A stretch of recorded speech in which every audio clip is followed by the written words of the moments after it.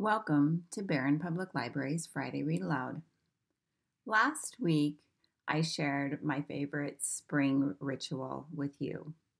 This week, I want to talk about what we're looking forward to, and that is the beginning of spring, the leafing out, and eventually all of our gardens.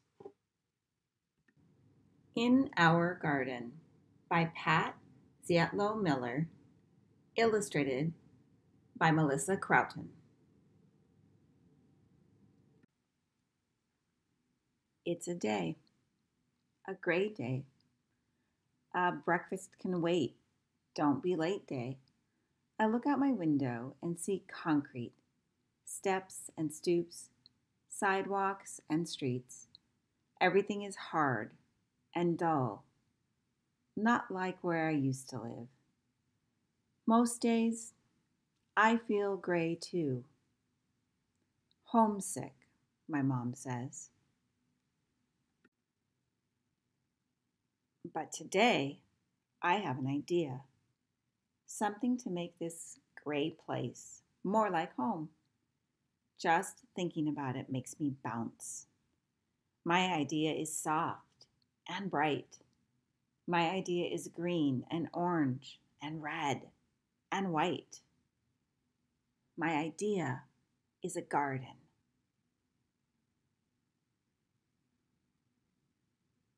A garden, says Kiana. At school? Why? Asks Nico. To grow things, I say, like carrots and cauliflower. Oh, says Nico, I like flowers. He looks down. No, I say, look up. He does, at rooftops and clouds. Kiana shrugs. There's no place, Millie. Gardens can't hang from the sky. I feel gray again. Until I remember. They see what is. I see what could be. I see a garden. We're in class, science class. What's a plant need besides seeds class? But we don't have plants, just worksheets, words. I raise my hand and I wave it. I need a garden, I say. I tell everyone how I used to live in a very tall building, more than an ocean away.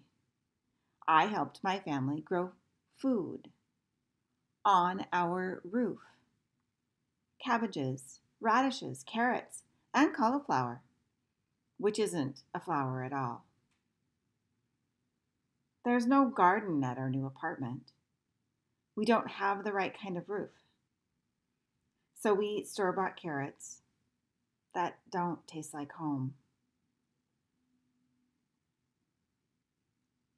I tell them this school has a fine flat roof, a roof made for a garden.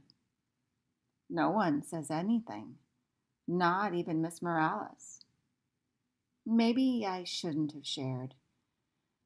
Maybe in America, gardens only grow on the ground. Then Miss Morales says, to have a garden, we'd need supplies. Suddenly, everyone has ideas. Just like that, I'm bouncing again. But it takes more than ideas to build a garden.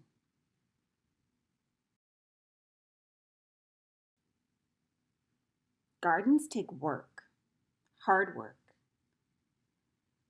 Lift high and lug, pull hard and tug work.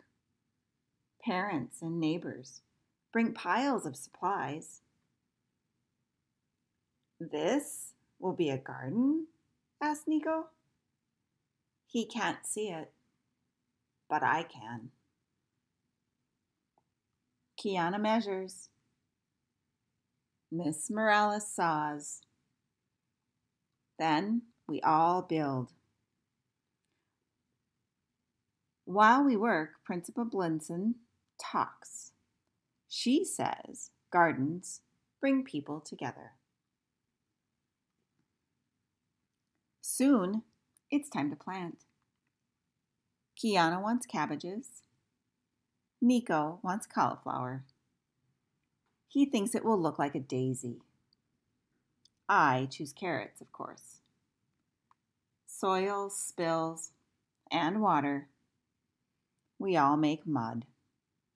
Everyone laughs, even Miss Morales. I'm not sure if this is togetherness, but it's a start.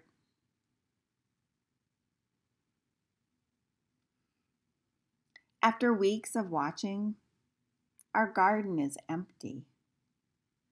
Come on, carrots, I whisper. Be patient, says Miss Morales. Good things take time.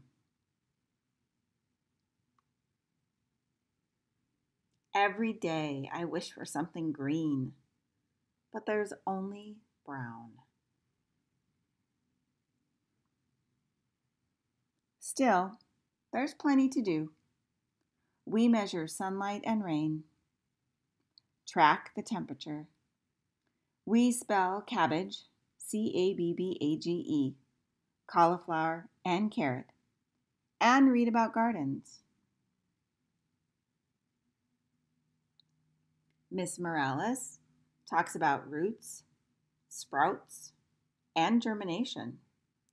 She says the seeds in our garden are changing. Maybe I'm changing too. Maybe I'm like a seed, stuck in new soil, hoping to grow.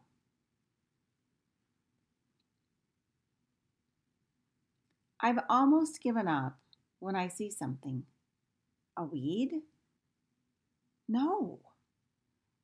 A sprout?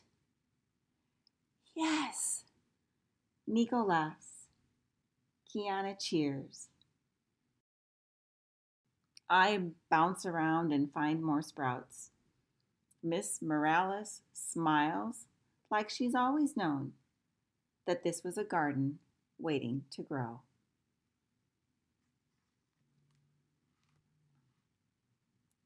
Check out this garden. Our garden. Our high in the sky thought we'd try garden. Nico pushes a wheelbarrow. Kiana pulls weeds. I water everything and whisper, grow, plants, grow. Now everyone wants to see our glorious garden and take some of it home. We fill bags with green and orange and red and white because once plants start growing, they keep right on going. Miss Morales and Principal Blinson hand out vegetables and tell everyone the garden was my idea.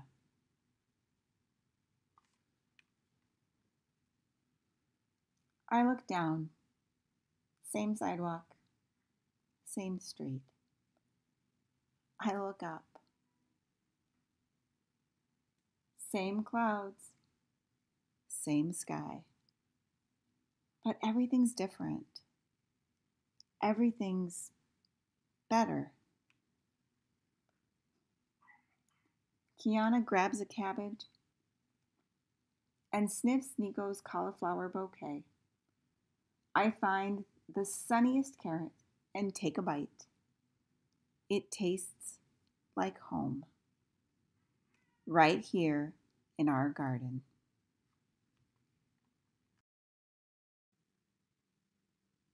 And on that note, I've got good news.